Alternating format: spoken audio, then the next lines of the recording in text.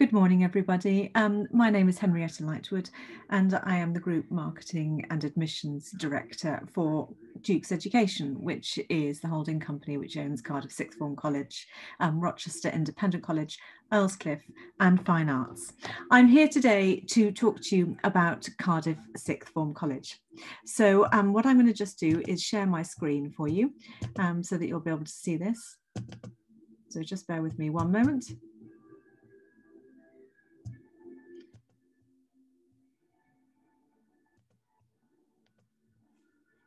And I really want to kind of tell you a little bit about Cardiff, the place to be. So Cardiff Sixth Form College has been going since 2004, and since it became a kind of a full school, it actually has had the top A-level grades over the last 10 years in the UK. So if you look at our results here for 2020, 99% of our students got all A-star to A's and 100% got A-star to B's, which is absolutely incredible. And obviously is due this year to the particular situation with COVID-19 that we find ourselves in, because the A-level grades went up by a whole 9%, which is pretty unprecedented. But what that means is that if you look at what actually our students have been achieving over the past 5 years, you can see that a significant proportion of around about 91% have got all A-star and A grades every single year. So if we look at the Daily Telegraph, which is one of our major national broadsheet newspapers here in the UK, and you look at the top 7 schools, for instance, between 2015 to 2019, there's obviously been no league tables this year, 2020. You can see that Cardiff Sixth Form College has been the top school for A-level grades over those years. And we've also been listed as the best independent sixth form and best independent boarding school in the Good Schools Guide, and so you can actually kind of realise that it's got a great pedigree looking back over many years. This year, if we look at university destinations, 17 of our students went on to those prestigious universities, Oxford and Cambridge. 26 went on to London School of Economics. 32 went to University College London, mostly kind of students studying kind of things like biomedical sciences, for instance. 26 went on to Imperial College to look at things like engineering degrees. And 16 actually went back to Hong Kong University and Chinese U, particularly for medicine courses, dentistry, architecture, law, those kinds of very prestigious academic courses where the students actually had to get absolutely superb grades to get one of the very few places that those universities offer. If we look at the degree choices that we have here at Cardiff Sixth Form College, you can see a significant proportion of our students go on to study subjects such as medicine. For instance, 33 students went this year. That's probably the most competitive course to get onto at university. 35 went on to study things like economics, finance, management. London School of Economics, very strong in those areas, for instance. 23 onto natural sciences, 27 onto engineering and architecture, with maths, law, dentistry, veterinary science, all those other degrees being particularly prevalent amongst Cardiff Sixth Form College students. In terms of our IGCSE grades, we started our IGCSE course 2 years ago, for instance, and in 2019, the first year that we had the course, we topped small schools league tables with 93% of our students getting all A-star to A grades, which in the new system converts to grades 9 to 7. We had particularly fantastic GCSE subjects which got 100% A-star to A grades, history, German, biology, physics, French, Russian, Chinese. So it's been a tremendous success story. Again, we have no league tables for this year, but again, our students actually have done even better this year than they did last year. And there is the small schools league table for 2019, which you can see, and you can see how well Cardiff has actually done there too. Now, Cardiff Sixth Form College isn't just about getting A-stars in A-levels. There's a lot of other things that students need to get a place at one of those very prestigious top universities. And so we actually divide our curriculum really into 4 parts. In terms of the academic, it's obviously studying GCSEs or A-levels, but it's also things like weekly critical thinking skills classes. We encourage our students to take an extended project qualification, which is an independent research project, which is includes a 5,000-word essay and a presentation in a subject of anything that they want to study, but it shows great research skills, very warmly welcomed by the universities. For those people wanting to do things like engineering and architecture, they often will need an art portfolio, which will be taken again outside their A-level subjects. But developing yourself as an individual is not just about getting A's at A levels, as I've said before. We also help with things like effective communications. So we do essay writing competitions, we do debating competitions. People take part in things like the European Youth Parliament, Model United Nations. Leadership, really important, one of the top attributes that universities are looking for, actually demonstrated in the personal statement. So things like organising projects or events, being prefects, house captains, those things all show great leadership skills. Particularly for those going into business and other related courses, entrepreneurship is very important. But actually, in any university degree that you study, it's a great skill to have. So things like the Young Tycoons Award, the Young Enterprise Scheme, where people actually start their own business, they're all really, really useful things that students can do here at the college. Keeping everybody calm, particularly in some stressful situations around exam times or with deadlines is very important. So we do a lot of mindfulness and wellbeing classes, and the college has been awarded external awards for the work that we've been doing with young people on these areas. And of course, going off to university practically, suddenly you're living away from home. You have to cook, you have to clean, you have to look after yourself, you have to navigate around the country, you have to manage your money, all those different things, really important in terms of living skills. And we help and give lessons on all of those here at Cardiff Sixth Form College. One of the things that universities are really looking for is work experience. And so Cardiff is actually inspirational in what it does for its students in terms of work experience. We have an international work experience programme, which is known as the ICE programme, the International Citizenship Experience, where students go off to study things like medicine in India, or they might do veterinary science, for instance, in places like Tanzania, or engineering in Malaysia. And even our GCSE students go off and do a European trip. So again, we're trying to look at useful experiences and skills that people can develop through international work experience. We do work at observation programmes here in the UK, normally during the October and the February half terms when we have enrichment weeks, and particularly for courses like medicine, where people need to do regular work experience working, say, for instance, with patients with dementia or young people with mental health illnesses, for instance. We have lots of volunteering programmes which our students take part in. We also have many careers societies. So we have the Engineering Society, for instance, where we look at the latest in engineering research and engineering development. We have the Economic Society, which looks at fiscal policies in many different countries around the world, for instance. We have the Veterinary Science and Healthcare Society, which looks at things like genetics or medical ethics. So these are kind of weekly societies, often organised by the students themselves, again, to give them the opportunity to develop those very important leadership and team working skills. And then we bring in external speakers, and we look at projects, and we look at what's happening in the news to make these societies really run well. Students can take part in lots of competitions. So we have scientific Olympiads, we have mathematical competitions, for instance, we have essay writing competitions, we have debating competitions, all again where students can take part, win some awards, go through the process, understand what things are about. And we also have enrichment trips. So our physicists, for instance, are off to CERN to see the Hadron Collider. We have our historians going off to Berlin, our geographers going off to Iceland, our biologists going to Bristol Zoo to study animal behaviour. There's a whole host of different trips that take place both in the UK and overseas to really make the curriculum kind of zing and come alive. The third section, so you've got the academic, you've got the careers-based activities. The third section really of a Cardiff sixth form education is about university preparation. And again, I think, having spent 16 years in education, I would say that Cardiff does it better than any of the other schools, certainly that I've been working in. And when you look at the results, 76% this year went to QS top 100 universities, over 50% go off to Russell Group universities, for instance. Our students really, really are incredibly well prepared for universities. And what that means really is that we start the first week that students come in our induction time, looking at what A-levels they're studying, are they the right A-levels for the courses that they're thinking of, and really then every couple of weeks with personal tutors go through what's known as the UCAS process.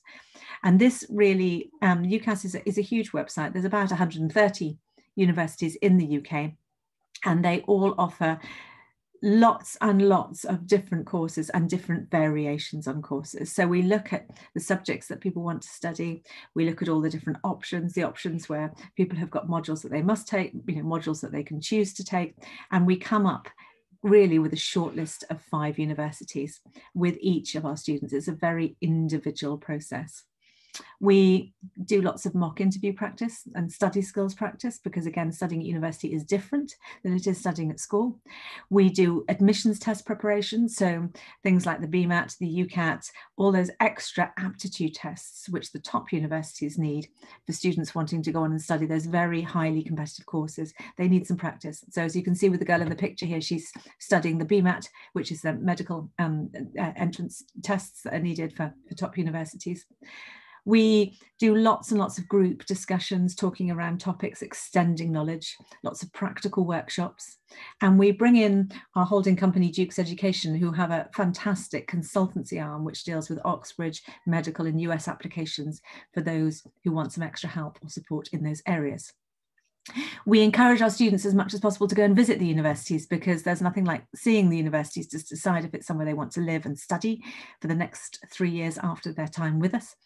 And we bring back our alumni to come and talk about their experiences of being at different universities and their experiences of the professors and the types of courses and what life is like at university, to give a really kind of good, current, young flavour. It's very important. And of course, with things like Oxbridge and medical degrees, which are highly competitive, we do specialist preparation for our students.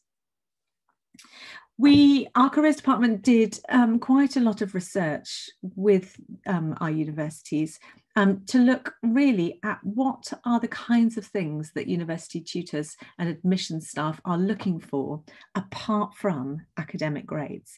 And there's some really useful stuff here if you have a look at it. So the number one attribute they're looking for, of course, is good written English. And I was speaking on a British Council seminar just earlier today about this, and the universities I was with was just saying how important that was. Really, when they're looking at applications, you must make sure, particularly if English is your second language, that maybe you get a native English person to look at it and make sure you spell check it using a British spell check, not an American spell check, because the way you present what your personal statement is very, very important. The ability to think and act critically, those are skills which come with maturity, but they're also skills that you can develop. We, as I said, hold weekly critical thinking sessions where we look at subjects that students may not even know much about, but we actually develop their skills and their presentation, thinking about things critically and how they present arguments. Passion for the subject. Do you actually want to study this at university? Do you want to study it at my university? They're very important. They must come through particular interview, but also through the personal statement. And also a positive attitude towards study. What have you done to go further than just studying your A-level courses? What TED Talks have you listened to? Have you done any online courses? Those kinds of things. Have you looked at any of the courses that are being offered by the universities and taken part in those? An ability to think and work independently. One of the great benefits of coming to boarding school is actually that you are away from your parents. Actually, it enables you to develop independently, but within a safe environment before you are completely alone at university. And thinking and working independently are vital skills that you will need when you actually reach university, because you will be in a much more adult environment and you will not be spoon-fed information anymore. And so we need to lead you through that and help you develop those skills. Problem-solving skills, again, really important, particularly for science subjects, but also really for any university course, whatever you're doing. Even if you're trying to study something like music, for instance, or drama or art, you do need to look at how you can actually solve problems. And maths is very, very helpful. It's our most popular A-level subject, and particularly for international students, but also for UK students. Maths is proving to be one of those subjects not just about studying maths for pure maths sake, but also really in terms of being able to grasp concepts, being able to look at problems and things logically. Very useful skills that can come from studying maths. Evidence of success through resilience. Things don't always go right. We all have problems in life. We all have things that go wrong, that we fail at. How we've actually worked through that and come out the other side positively is a great attribute to be able to show in your personal statement. We've talked about positions of responsibility or leadership, work experience, all really important skills. In terms of just kind of understanding what you want to do and if it really, really is something that you feel passionately about. One of the things, 21% of universities actually think excellence in a performing or creative arts or sporting activity or extracurricular activities is important. Why? Well, for those of you who might say, learn a musical instrument, it takes years and years to become proficient. And the dedication and the hard work and the single-mindedness are attributes that the universities really value. Universities these days are obviously very kind of, they're global places. They're filled with students from many different nationalities. And we're fortunate that here at Cardiff Sixth Form College, we have 41 nationalities at the school already, and being able to appreciate different perspectives, different ideas, where people have come from, and opening your mind to that is a very important attribute to be able to prove. If we think about the teaching, and people always ask me, what is it that Cardiff does so well? Why is it that you're delivering those fantastic results year on year on year? And there are many reasons, obviously, but one of the key things is that we employ staff with a wealth of experience, and all of our staff have had over at least 15 years experience, and they've been heads of department. They have, they've been writing exam papers for the exam boards. They have inspected schools. They've got a very wide experience, and they have developed a whole host of excellent online materials for our students, which helps a lot. We do lots and lots of testing to keep practicing, to making sure that things are understood, so that people are not fazed by exams. It's just another part of the curriculum. And we actually offer almost twice as much teaching time as other schools. We have over 7 hours a day. So people have a lot of contact time. We also have one-to-one support every morning between 8 and 8:45 a.m. As a school, we don't want to rest on our laurels. We constantly look outwards and try and find a way where we bring the best practices from across the globe. So we look at the incomparable work ethic of the East, and the winning combination of ingenuity and determination that all kind of goes with Eastern teaching. And we bring it together with the kind of creativity and imagination that permeates Western education.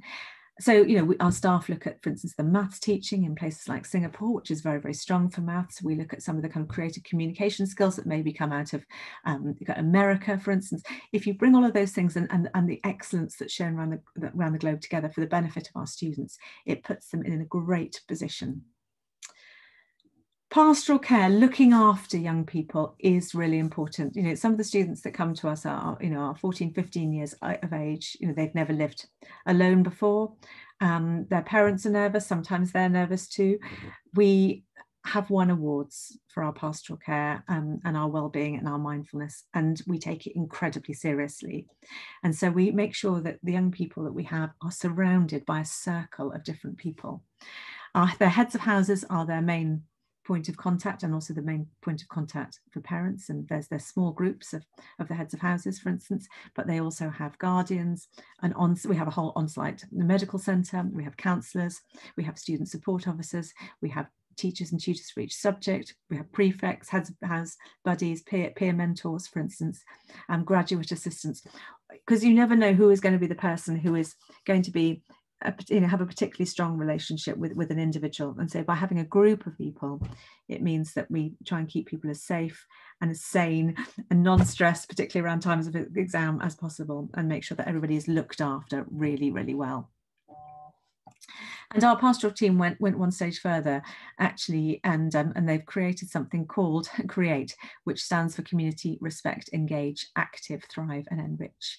And our students take part in the CREATE programme, which is a pastoral care programme, and win points, which you know, for different things that they do to help them, if you like, develop maturity and respect and communication within the community. And it's been incredibly successful, and the Welsh Government have wanted to take on principles of CREATE. It's been so good across all the schools in Wales. As I said before, we have bright, top, wonderful students from across the world. Cardiff is completely international. We don't have a particularly dominant nationality. We have people from all over the world, 41 different nationalities represented here at the moment. And the students are really fortunate. They're completely spoilt. Actually, they live in real state-of-the-art accommodation. Everybody has a single ensuite bedroom.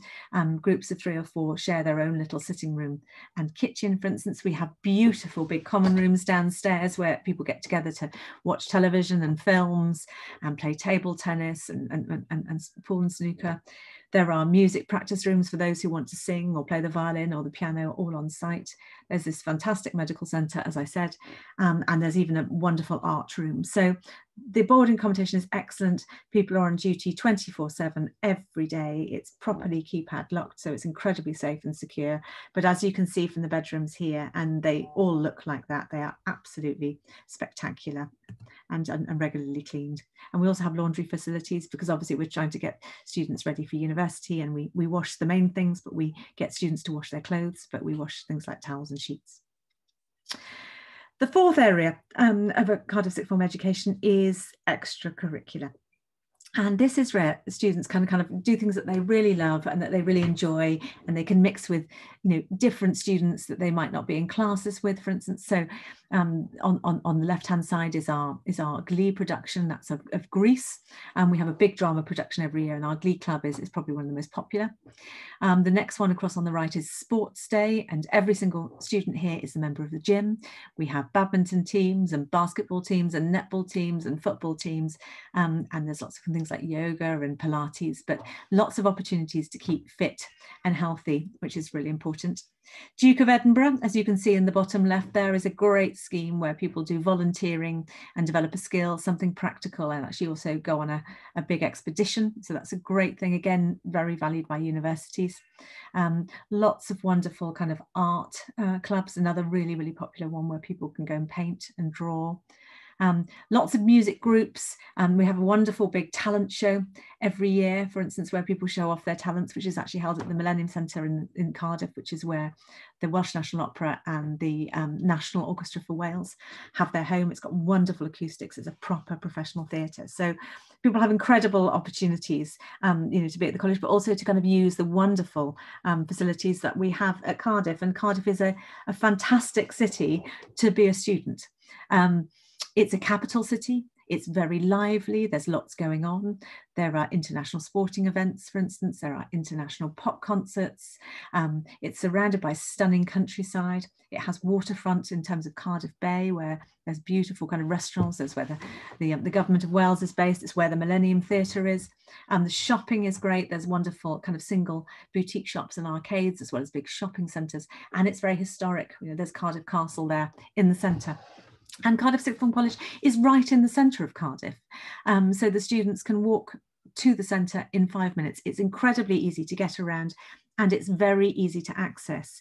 It is on major motorway routes, major public transport routes, train routes, and it's only 2.5 hours away from London Heathrow. So it's a great place to be. It's not a particularly expensive capital city, so it means that the standard of living for students is really good. And about 40% of the population are below the age of 25. So it's a very young, very vibrant city.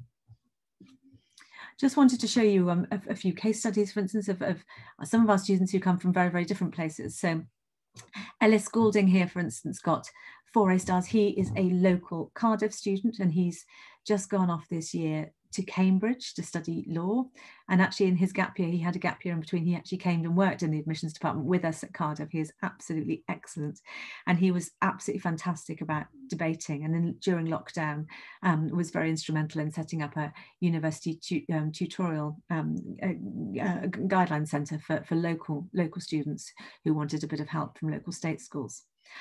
Hosanna was incredibly bright. She ended up with a rather stunning 5 A stars and went back. She's from Hong Kong. She went back to the University of Hong Kong to study medicine because the medical practices in Hong Kong are slightly different to the UK, and it means that she can walk straight into a job as a doctor. She really valued the career support that she got. She needed quite a lot of help about which direction she was going to go into and which medical school she was going to go to. And we spent a long time looking at the benefits of the UK and going back to Hong Kong. So she's really, really enjoyed that. Melania actually is from the Ukraine. And Melania has gone off to study economics, for instance, at London School of Economics and Political Science. And she was, again, incredibly bright student, very sharp, and she really took part in absolutely everything the college had to offer. She was great on, did a lot of volunteering. She took part in the talent show. She took part in our drama society and our debating. And she was studying geography as one of her subjects, and she had a very memorable trip to Iceland. Abdullahi is from Nigeria. And he is an incredibly bright guy who's going off to Oxford this year to go and study engineering. And he particularly enjoyed the cultural event at Cardiff, which is a big whole school event where we celebrate culture and diversity. And people come in national costume. They present things like national dances or musical instruments, for instance, and it's a big kind of Oscar-style award ceremony with 3-course meal. So all organised actually by the students, which is fantastic. So really kind of great whole school event, great sense of community. It's a very friendly school, Cardiff, and people come, and definitely, of course, we need to work hard. We're here to kind of help you get what you need, but also it's a very happy place, and people always say that they found it incredibly stimulating, passionate environment, and they very much enjoyed their time here. But they've been very supported, that the teachers have been fantastic. The wider administrative staff have been wonderful. They've loved the careers staff, and that obviously most importantly, they've made some friends that probably are going to stick with them. Bright, interesting young people from around the world, and will probably stay with them for the rest of their lives. Thank you very much.